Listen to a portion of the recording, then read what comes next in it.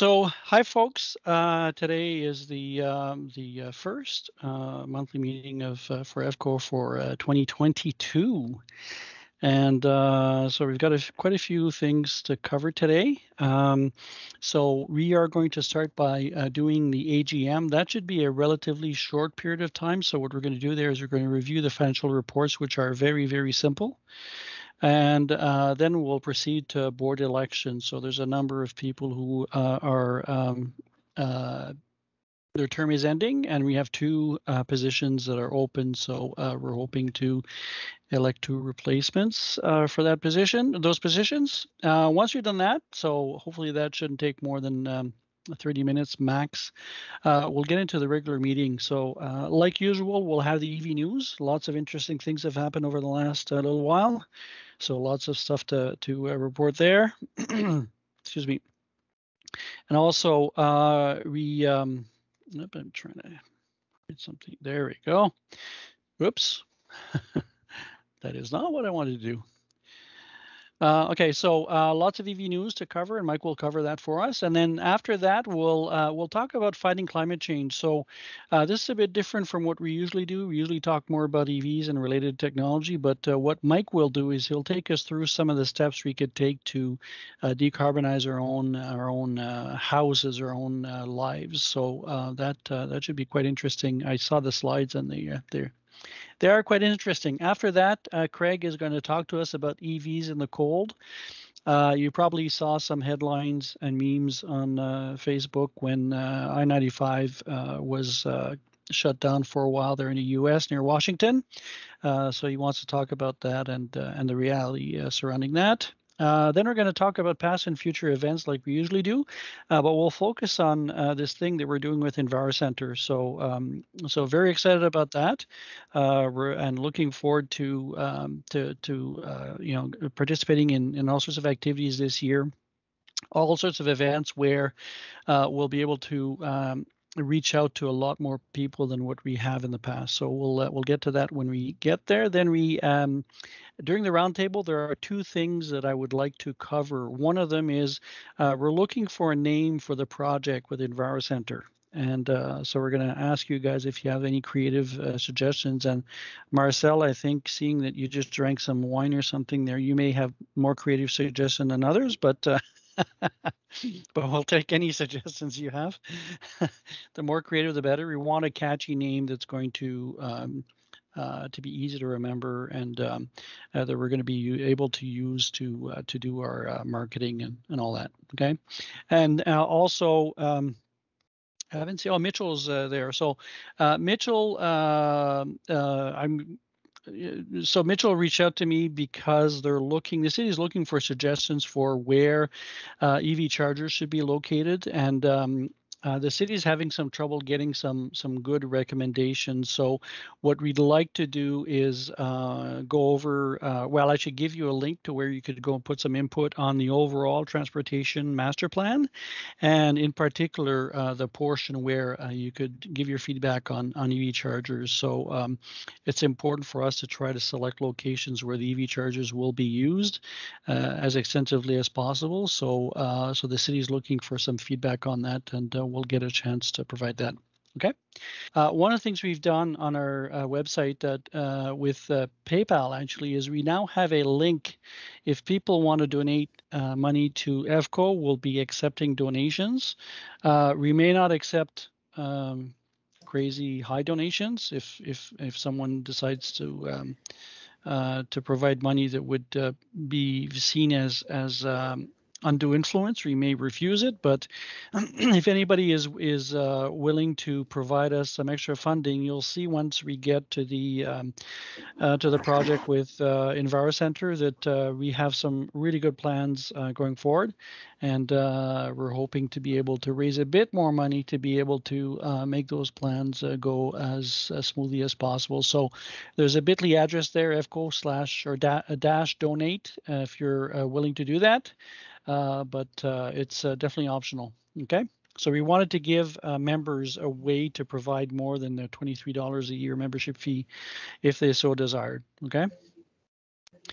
Okay, so Mike, Would you like to Yeah, start the sure. news, I'll please? do the news. But first, Phil's hand is Alan up. just Phil, did asked. you have something to say? Alan Yes, just asked a thank you. question. Sorry, go ahead, Phil. You first then. Okay, so there's some background noise, so I think there's someone, one or two people's mics who are not muted. Could you maybe address that, please? That's it. That's all I wanted to say. Oh, thanks, Phil. Yeah, can somebody mute whoever's unmuted right now? Stephen Bailey, I think.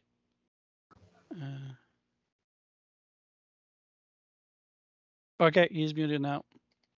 Excellent. Great. Okay. All That right. fixed the problem. Thank you. Great. Okay, so starting with the news for January. There was a question that I wanted to address just quickly. Someone asked about if the donations are charitable.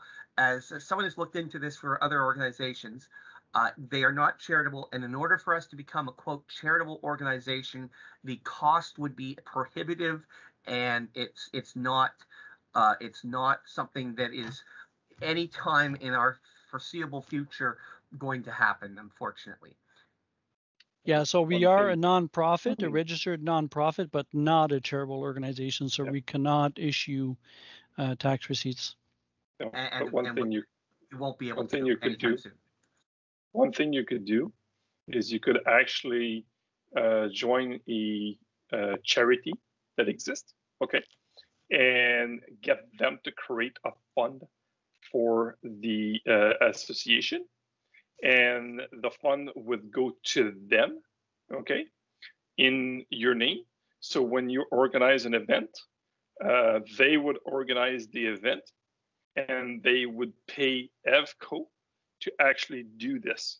I used to work for I used to be on the treasury board, the board of the director for the Fondation Franco-Ontarienne, and we did this too with 54 different organizations out there, which are Francophone organization. But that is possible that you organize this with a foundation to manage this on your behalf. Okay, so and if you wouldn't mind, I'd like to talk to you about that offline to see how we would be able to do that. Okay. Thank you. Call me anytime. Okay, great. Thank you very much. Okay, so Mike, back to the news. Back to the news. All right. So there's a lot of news this month, so I'm going to run through it fairly quickly. All the links are provided on the slides themselves, which we do post on our website. So if you're curious about something, you can go to the presentation after the meeting and follow the links. So the first item up is Hyundai is abandoning gas engine development and fuel cells, which is kind of remarkable given that they just had their fuel cell event in November, touting their third generation fuel cell stack and everything. But turns out that come December, they had an internal audit which decided that the third gen fuel cell system was not meeting expectations. It was too expensive. It wasn't as efficient as they were hoping for, and so they're basically scrapping both the gas engines and the fuel cell stuff. They've reassigned 12,000 employees from the gas engine development division over to electric vehicles. Now they still do have engineers working on existing gas engines, and they're going to keep those alive for the remaining product life of the products that use them, but they won't be developing new ones. And this is according to a couple of Korean news outlets. Next slide, please. Raymond. There we go. All right. So if you, like me, have been waiting for the all-electric ID bus, the new Volkswagen Hippie bus, there are now leaked images on the internet. It was spotted earlier this month by a few people, some people in Norway, including Bjorn, if anybody follows YouTube. Volkswagen has said that the launch for the vehicle will be March 9th. They're currently doing a bunch of road testing, and these are production-ready prototypes, it sounds like. There are images of the insides of the van online, and it looks very interesting. So if you are interested in that, I'm sure you can Google the images. They were leaked, and I put leaked in quotation marks because some people think that the leaks are more of a hype thing than an actual leak, which I suspect is probably the case. Volkswagen is trying to build a bit of momentum for their reveal on the 9th. There's no pricing or availability yet, but they are coming. Next slide, please. All right, GM is increasing its investment in electrification yet again. They're doing a $7 billion investment, which is the largest investment in a single thing that the company has ever done in its entire history. $6.5 billion is going towards the Orion assembly plant and the Ultium cell in Lansing, Michigan. Ultium Cells is the factory that will be building all of the power plants, like all the batteries and whatnot. And then the Orion assembly building will be converted from fossils to electric drive. There's some other investments that add up to about $500 million, which only $500 million, but you know, big money. They expect to create about 4,000 jobs. They're retaining 1,000 jobs. Most of that money is going to Michigan. Their planned capacity for just 3 years from now will be 1 million units. They're hoping to reach that. Tesla, by the way, has just hit that. And they expect to launch 20 new EVs next year. So they've got a lot of work to do and they should get cracking. Next slide, please. Kia announced EV6 pricing for the US market, but curiously did not release pricing for Canada. The car is going to be available spring 2022, so literally in the next few weeks, this car will be landing in Canada for delivery. But if you want one, it's too late. They are already sold out for the entire year, and they are not taking pre-orders for 2023 yet. So if you were interested in the EV6 and were waiting to drop that pre-order, you have missed the boat. They start at $40,000 US, 33 after the rebate there. They go up to 55. On our EV buyer's guide, I have converted these values into Canadian dollars to give you a bit of an idea, although I suspect the prices will be a bit lower than what we expect because of the IZEV mandate, or rebate, I should say. That has a downward pressure on prices, and so the actual pricing for the EV6 in Canada should start at probably under 45 Canadian. So I've got a source that tells me that they're very anxious to make sure that they qualify for IZEV. Yeah, I suspected so. That's why the EV6 light rear-wheel drive you'll see there listed at 40, that has a short-range battery and it's rear-wheel drive and it's a stripped-down version. So dollars to donuts, that'll be the $44,999 version, and then everything goes up from there. And you can expect the top trim to top out at around $60,000, just like the Ioniq 5 has done. So if you see Ioniq 5 pricing, I expect, although it's not confirmed, that the EV6 pricing should match pretty much what Ioniq 5 has done. Next slide, please. Okay, so the BMW i3 is being put out to pasture after 9 years. BMW made 250,000 units. It was the first iCar, and it's ceasing production in July. Its sibling car, the i8, already ended production last year in June after only 20,000 units, but that was kind of like a supercar kind of thing, so it was always going to be low volume. The car that's replacing the i3 isn't going to be a direct replacement, as in it's not the same style of vehicle. It'll be the iX1 and the Mini Cooper. There's a next-gen Mini Cooper coming, and they expect both of those vehicles together to sort of fill the niche that the i3 currently occupies. So if you want an i3, now's the time to get it because they stopped making them in July. Next slide, please. Nissan is redoing the Micra. The Micra, if anybody's unaware of the Micra, it's a very inexpensive small car. People have them. I know people that have them and they love them. So Nissan is revamping the Micra. It's going to be an all-electric vehicle. They're not going to do a gas version.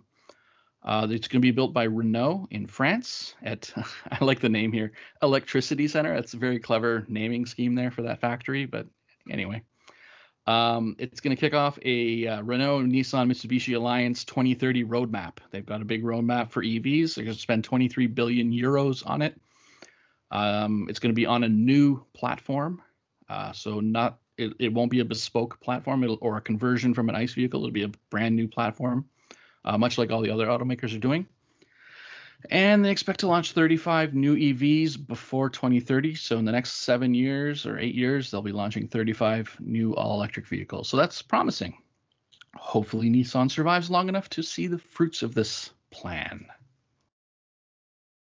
All right, so now it's time for Tesla Corner. There is a lot of Tesla news. If you haven't been following the EV world, they just had their Q4 announcement for 2021 last week. I listened to it live. So we'll get into it.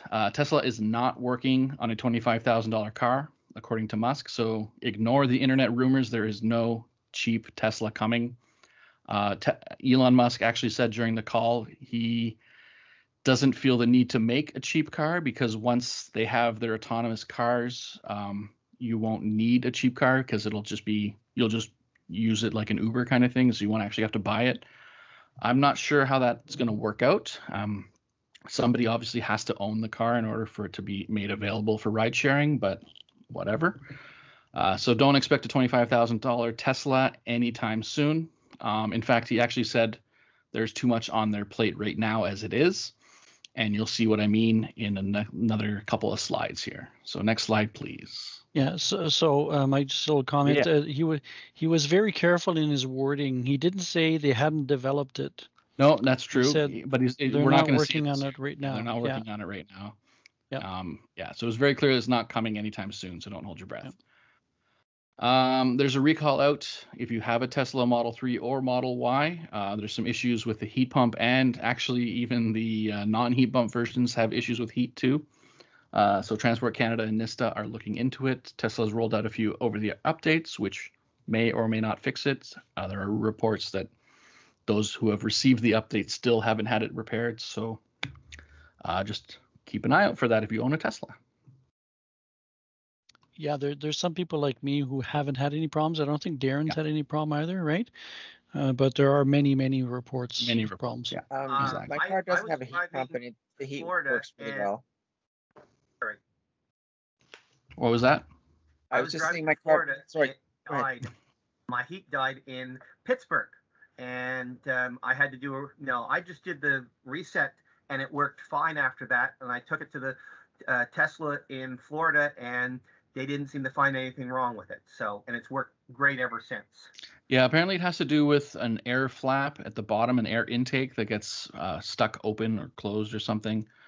So there's a mechanical component to it, but they feel like they can fix it with software updates. So just keep an eye out and hope for the best if you have a Model S or 3. Sorry, a Model Y or 3. All right, batteries are not the production bottleneck. I think this might be the first time ever for Tesla where production is not constrained by battery availability, which is fantastic. Nobody actually knows. Tesla hasn't announced what their current capacity for production of batteries is at the moment, but they did confirm on the earnings call that batteries are not the limiting factor for deliveries. He even said that if they could, they would deliver 200 to 300% more cars than they are. But that they're being limited currently by a bunch of other stuff, including chips, but more than just the chips. First cars delivered from Giga Texas will be Model Ys, and they will come before the end of Q1, so in the next couple months. They are going to have 4680s in them as a structural element, and they are currently producing those cars. And if you watch any of the drone footage on the internet, you'll see them starting to line up these brand new Model Ys outside Giga Texas, which is kind of cool to see. And Tesla Senior Vice President of Engineering confirmed that yes, they are producing Model Ys with the 4680s, and all the Ys coming out of Giga Texas will have 4680 packs, which is cool because my dad just ordered one and should arrive in March or April. Okay, so if you're waiting on your Tesla Cybertruck, I'm sorry you're gonna have to wait longer. However, they have teased you with a sort of production-ready prototype. So there were some leaked photos out of Giga Texas that actually might have been legitimate leaks by construction workers, it looks like. Musk confirmed, though, at the call that they won't be delivering any of these trucks until 2023. But the prototype is neat. It looks a lot smaller than I was expecting it. I think they might have had a reduction in size. Musk did talk about that on Twitter at one point last year. It has a windshield wiper, which is obvious, and some new mirrors, which is required by law. And there's no door handles. Apparently, the Cybertruck will present its doors much like the Model X does currently. And so they've eliminated door handles. So there you go. This is the new for now Cybertruck and what it looks like. But you'll have to wait for yours for another year at least. Next slide, please. All right, so as I had mentioned earlier, you'll see the pictures on the slide here. The top picture is Giga Texas. That building is enormous.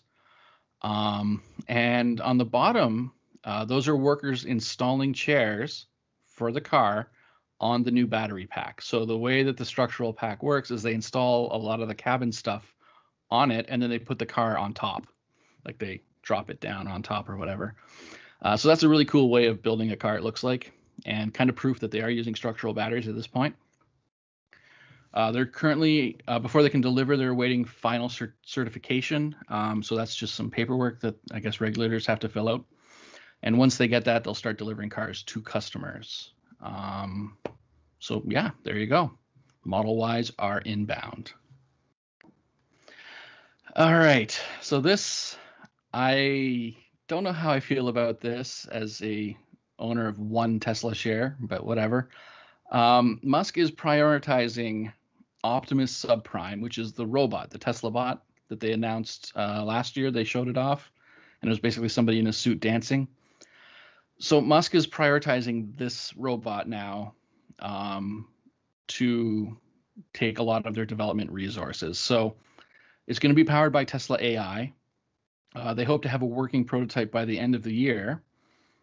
And they want it to resolve the labor issues in the US. So basically take over jobs from humans. Okay, sure. But, you know, they're also, because of this, delaying delivery of Cybertruck, Roadster, and Semi. So there you go. I just like the image. It was a great image. Anyway, next. And I think that's it for my news slide. So now, go ahead. So that was it for the news. I just wanted to make a little comment on that. I think this is one of Elon's Model X door thing, right? Where he's I'm distracting himself, and he should be focusing more on the core business and just getting that ramped, and maybe creating another company to do this robot thing if he wants to do that. But ostensibly he wants to use them in the gigafactories to do the jobs that are like super repetitive and kind of dangerous. So I mean, sure, okay. But if it's delaying your core business, which is vehicles, then that's kind of an issue as far as I'm concerned as well. Yeah. I have a hunch that he's doing that because he's not happy about having to have a union in Germany, but that's my impression. You might be onto something there. All right. So next part of the presentation is Mike again with talking about climate change stuff. And I promise this will not become the Mike show this month. So I just have two. That's it. All right. So what can you do to help our climate? I know climate change is a big deal. And so we're going to talk about sort of stuff that you can do to help combat it. We're going to talk about the impacts of climate change. Is there hope? What's the hope? What can you do? And how can you join the fight? Next slide, please.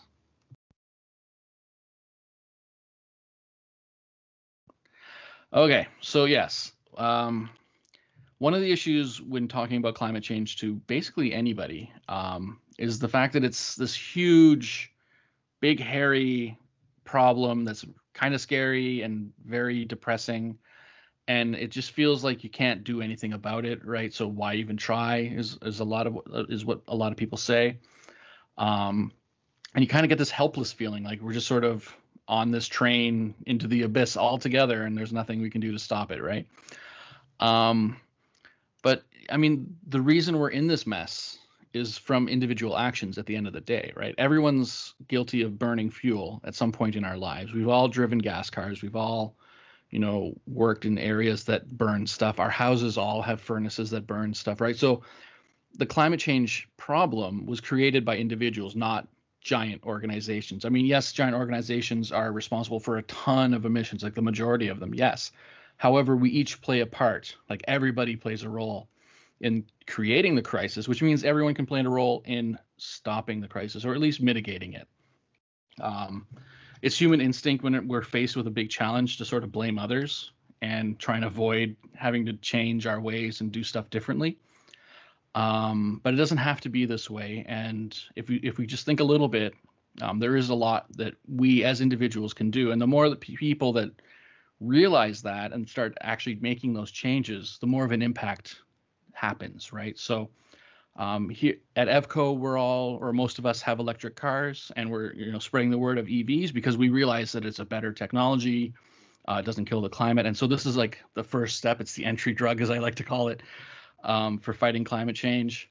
And as a result, like, our neighbors see our cars, and people come up to us and ask questions, and the same can happen for the rest of the stuff in your life as well. So if you're looking for a bit of a checklist on what to do about climate change, then you've come to the right place. So we'll go to the next slide, and there is hope. We don't have to rely on others to do something about it. There's stuff that we can do right now. We have the technology. We still have time. We don't have a lot of time, but we have time to do changes, to make changes.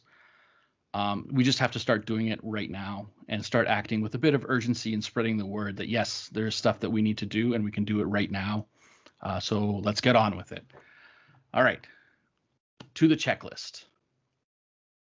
So I've broken it down into, it's not an exhaustive list, of course, but there are 3 basic things that you can change in your lifestyle right now to help. The first is your car, of course. Cars are a huge source of emissions. About 1/3 of our national emissions come from transportation. So switching to an EV now means you stop buying gas now, which is good. And you're not only saving the gas that you're not burning, right, the actual fuel that you're not burning, but you're also saving all of the upstream emissions from that fuel that you're not burning, which means the trucks that transport the gas to the gas station and the refinery and all the rest of it, right? And the more people that do that, the less demand for fuel there is, the less pollution the whole supply chain for creating the fuel makes, right? Small engines. So these are probably the easiest things to change out in your life.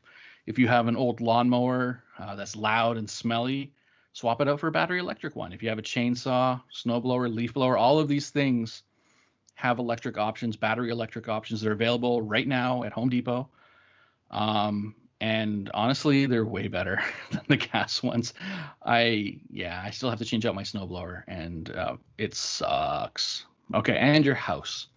So this is the hard one, right? This is the one that's expensive, more expensive than a car even.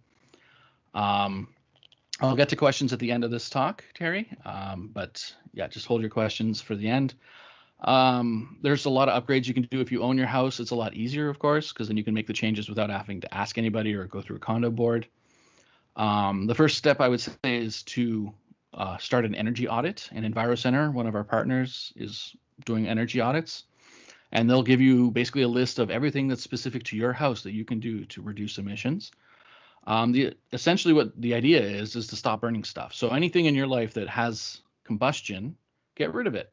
Change it out. Get an electric option instead. It takes time and it costs money. So if you start chipping it away at the problem now, then you'll start the savings now and you'll start not burning stuff now, right? So that's the idea. All right, so I'll get into each one more specifically now. I said now a lot, but we'll go to the car.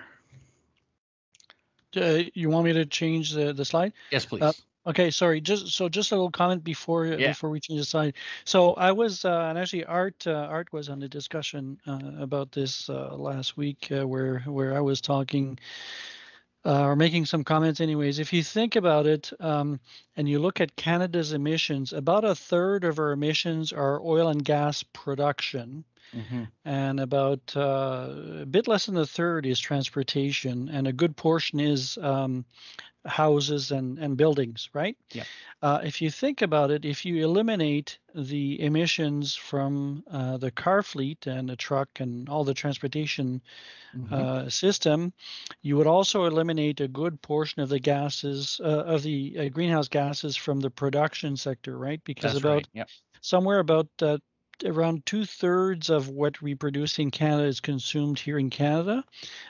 So a good 20% of the national emissions in Canada are to produce oil that's consumed in Canada. So if we get rid of that, we'll even do better than just eliminating the emissions from the transportation sector directly. Exactly. It's the upstream emissions that you also eliminate, right? So when you eliminate something in your life that burns fuel, you're actually punching above your weight, because you're not just eliminating that 1 liter or whatever you're using. You're eliminating all the emissions that went into creating that as well, right? Yep. So your small changes actually have an outsized impact, more than you would expect. All right, so the car. So obviously we're EVCO. We like our electric cars, and we like to talk about our electric cars. Oh, it's a shame your little converting to your PowerPoint has squashed my little no pollution logo, but whatever, it's fine. So if you replace your fossil car with an EV, that's obviously a good thing. We as North Americans, and if you look at this Our World in Data image here on the right, we are up there with, I think that's Saudi Arabia, as far as the highest per capita emissions from oil production and consumption. And that's thanks to the tar sands out west, but also our propensity to buy giant pickup trucks when we live in Orleans and Barrhaven and Alta Vista. And yeah, I mean, you don't need a pickup truck to go to Costco, but whatever. We are number one in the amount of fuel we use per kilometer driven. Okay, yeah, and the Americans worse. Yeah, we're worse than the Americans, but they're not even that far behind us, right? So, so changing out your car immediately for an EV will absolutely save you money and pollution. And the one of the arguments we hear a lot at EVCO is that, but creating an EV creates emissions, more emissions even than building a gas car, and that's true. It's a marginal increase in emissions to build a new EV. However, those emissions are more than accounted for within the first 2 years of operation. So if you keep your car for more than 2 years, you are doing the climate a favor by switching it out today, right? And yeah, as we said earlier, when you stop buying gas, you're not only saving the emissions from that fuel, but also the upstream stuff as well. Next slide, please. All right, so small engines, right? So there's a lot of small engines around. All summer, I'm sure everyone hears people mowing their lawns. I have a neighbor that uses a gas mower that is so loud that we actually have to stop talking in order to wait for him to finish, because we can't hear ourselves talk, which is annoying. And we've actually thought about pooling our money together and just buying him an electric mower, just so that we can actually be outside while he's mowing. But anyway, lawnmowers, chainsaws, snowblowers, leaf blowers, you name it, there is a battery electric version of it out there available now at Home Depot or Lowe's or whatever your favorite home improvement store is. A lot of them, if you buy in the same family, so if you buy like a EVCO or a Ryobi, you do kind of get locked into their family of batteries. So, choose wisely, do your research. But what's cool about that is that if you have a small amount of batteries, you can swap them between devices, because you're not going to be mowing your lawn and cutting down a tree simultaneously. So you can use the same battery for both. It's an easy thing to do. It doesn't cost that much money. They are slightly more expensive than their gas equivalents, but the prices are coming down. And I was actually looking at new snow blowers this winter because my gas mower is horrible and I hate it. And I want to get that exact EVCO that's in the picture here. And it turns out that, it's $1,200, but, a big dual stage gas mower is also $1,200. So, they're cost competitive now. So it's something that you can do, especially if you have aging tools. They're just as capable. They're even more powerful than the fossil tools. And unlike my snowblower, they start every time. You don't have to worry about it. They just like your EV, in the cold, they'll work. Next slide, please.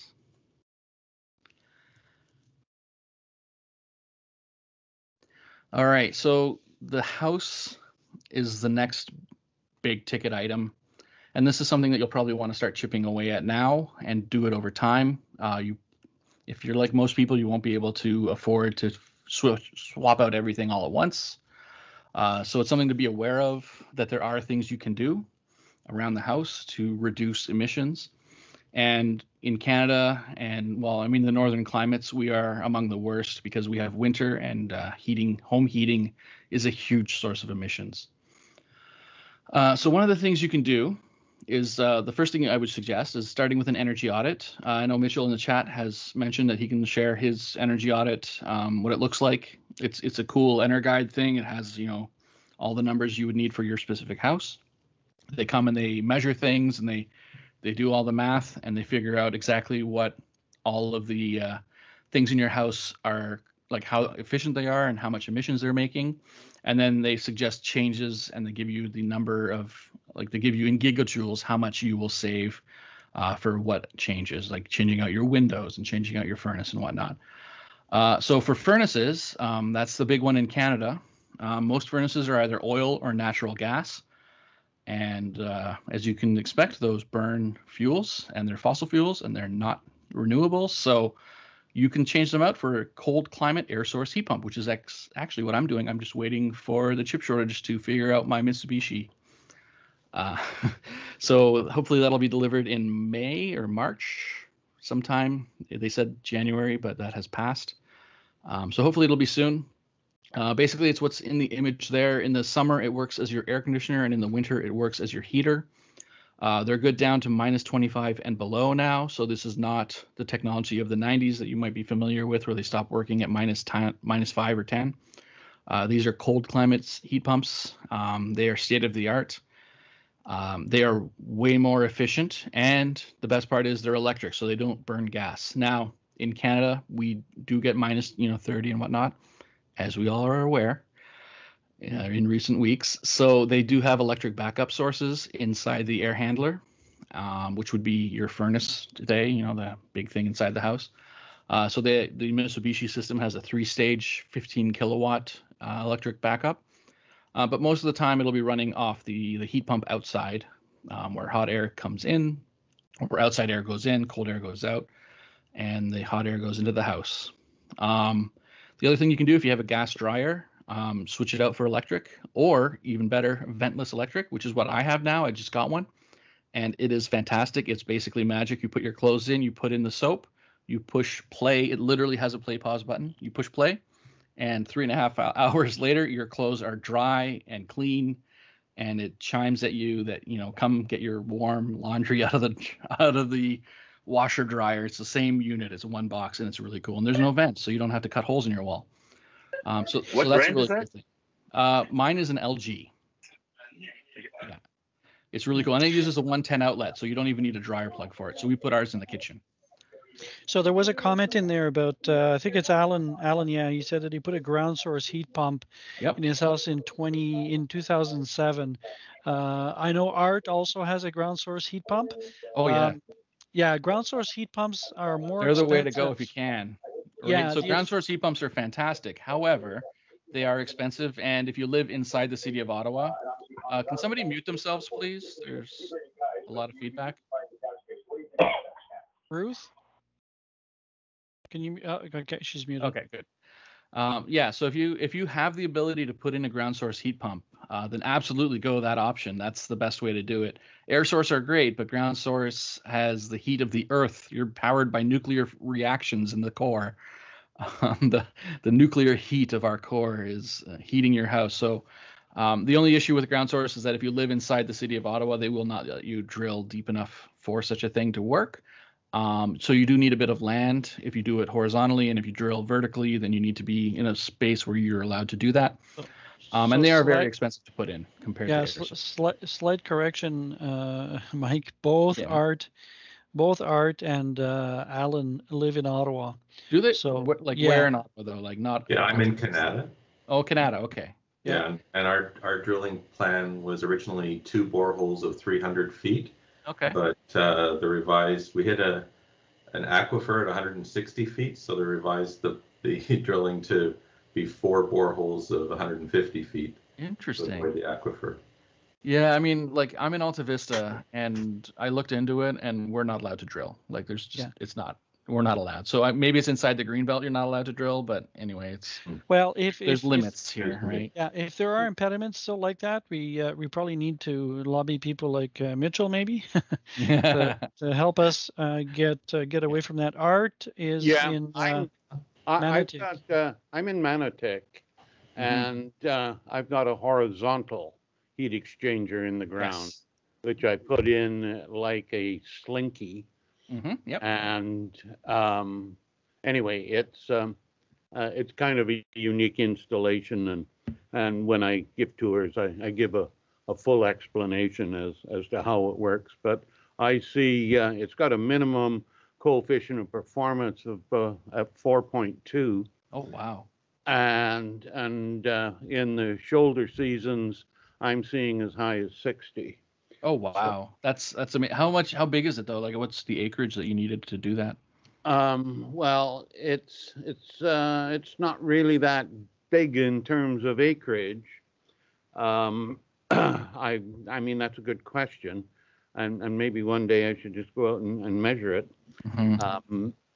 But I've only gone down 8 feet. That's right. Yeah. And put this coil in, and backfilled with sand, and let the thing fill up with water. So, and it's really the water which I'm after. Anyway, circulating. Yeah. I mean, so the horizontal ones are great if you have the room. Most urban lots are too small to have enough space to dig a horizontal ground source heat pump. So in urban lots, the vertical one would be the only practical option, just given the size of how much space we have.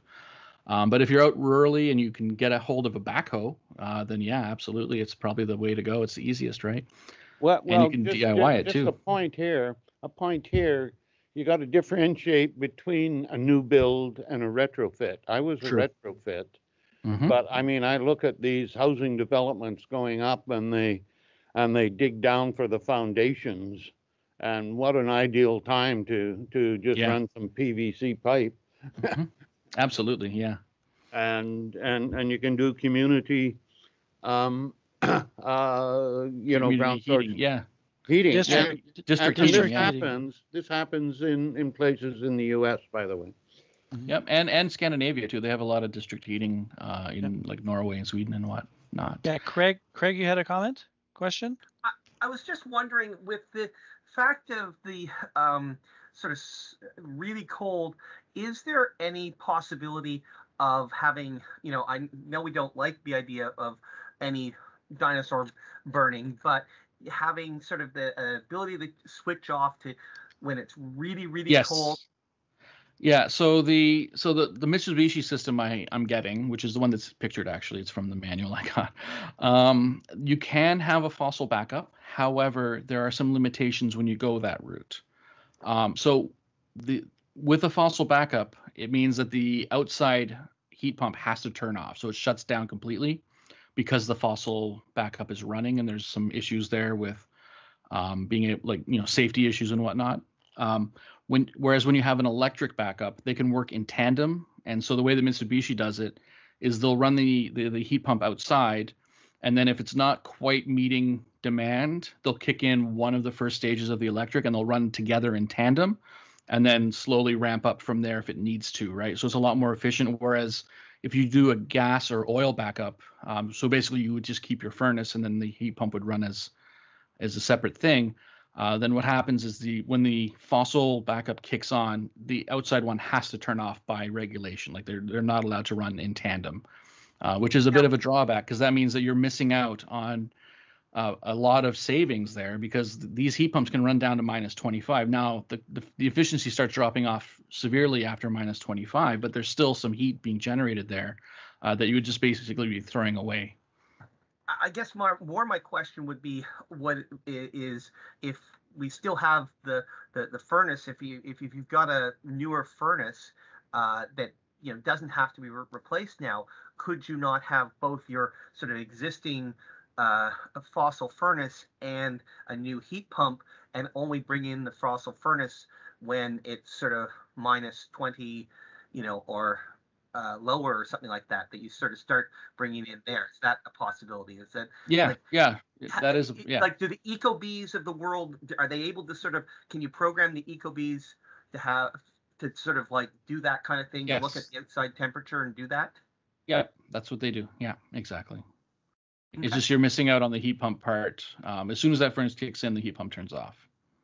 Right. Even so you're missing out on systems? They're separate systems, but they work together. So there's a bit of a harmony that has to happen. And so as soon as the fossil kicks in, the outside one turns off. If it's fossil based. If it's electric based, it can continue running. I think we're talking about forced air systems here. Yes, that's right. If you were to use like floor heating, for one of the systems, I mean, you could easily do something like that too, right? Yep. And then have the traditional forced air furnace for your backup, but do in-floor heating with a ground source heat pump or other system. Yep, exactly. Yeah, I'm only talking about forced air. Yeah. I should have made that caveat earlier. Sorry about that. It's just most people in Ottawa have forced air for their houses, as far as I know. So, John, you've got your hand raised. Yeah, with the Mitsubishi, Mike, does the air circulation come as part of the Mitsubishi, or are you using your existing furnace as your air circulator?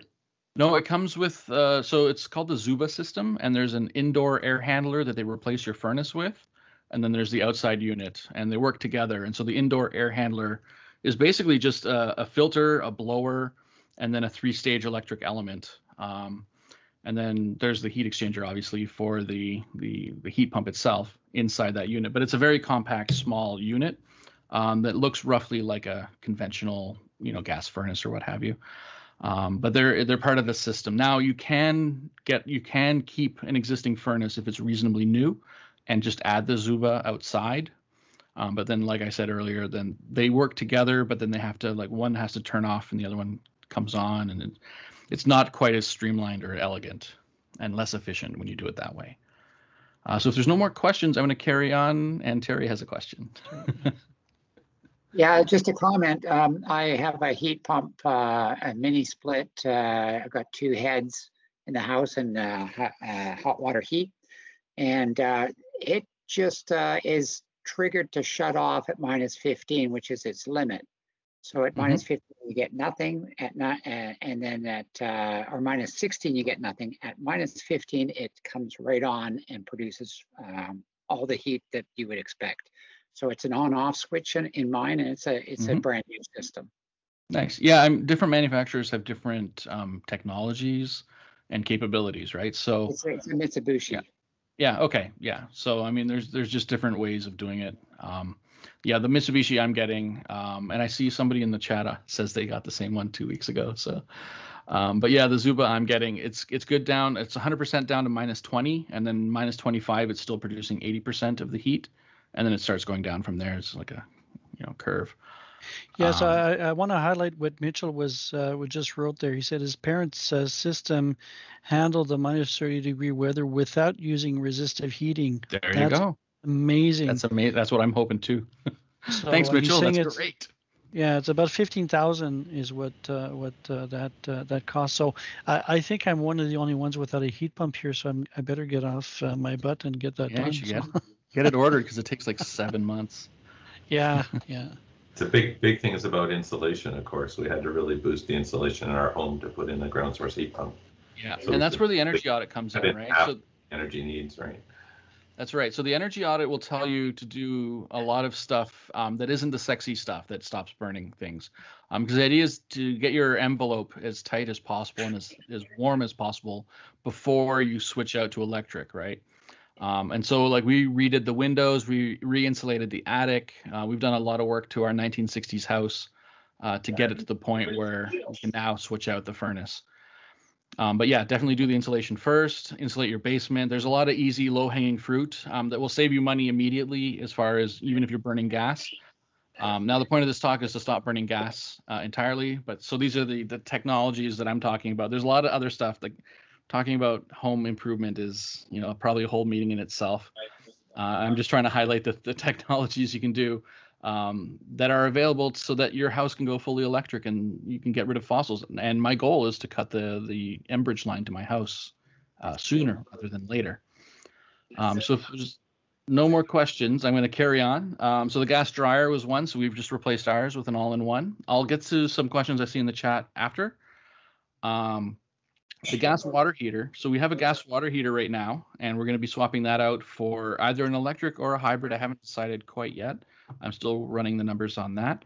But either way, obviously there's electric water heaters available. There's tankless water heaters that are electric. So lots of options there if you have a gas heater. And then, of course, a gas range. We originally got the gas range because we like to cook, and gas was the best for a while, according to marketing. But it turns out induction is better. And so we're switching out our stove for an induction range. Can somebody mute whoever's making noise there? Marcel?